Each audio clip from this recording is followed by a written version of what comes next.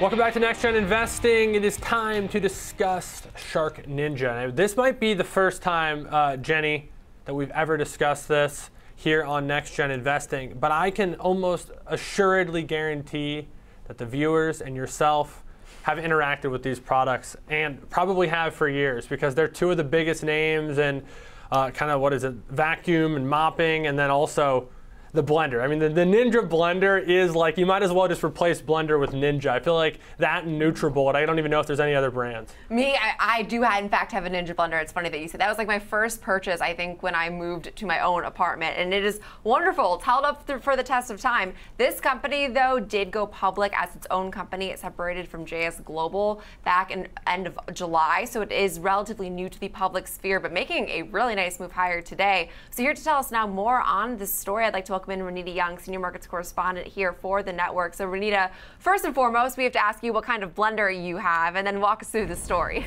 I have a brand that I cannot remember the name now, but I'm a huge fan. It's not a Ninja. It's not a Ninja, right? Because I can't remember the name, but I'm a huge fan of the Ninja air fryer. So there we go. But this stock shares are flying higher today for SharkNinja, and it's after getting initiated over at Jeffries with its first bullish rating since its IPO. The analyst took this stock to a $67 price target, and that is around a 66% move to the upside from where this stock has been trading today. Initiated it with a buy rating. Now, Jeffries feels like SharkNinja has a pretty strong product assortment. Alex, Jenny, you know, under the Shark brand, it's the robot vacuums and floor cleaners, also hair stylers under the Ninja brand.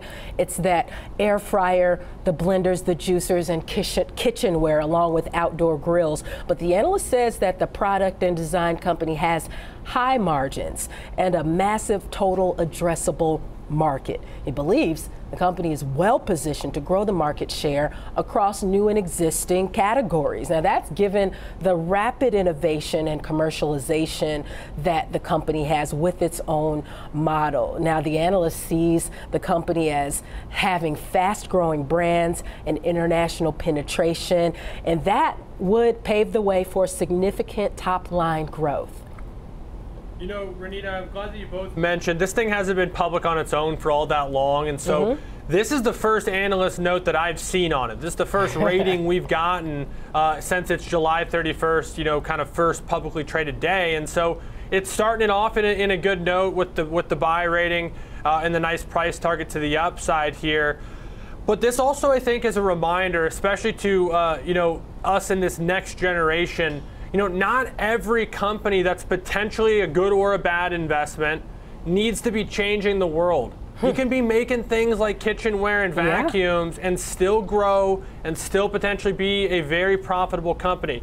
Yeah, maybe you're not going to be worth $1 trillion someday, but not every company is going to. You're spot on with that, because there's a huge market for the upgrade, not necessarily creating the wheel all over again, but making a better one than what was presented before. And an affordable one. SharkNinja, I think one of the reasons that we all have such, you know, an affinity to these products is they are relatively affordable. You look at a name like Dyson. I cannot afford Dyson, but I can afford the quality of Shark or Ninja. So for that reason, very well loved by consumers and also by this analyst today with almost 70% upside, like you just said. But we will leave it there. Great breakdown on this nice move higher in SharkNinja shares. Renita Young, Senior Markets Correspondent here for the network. Now coming up.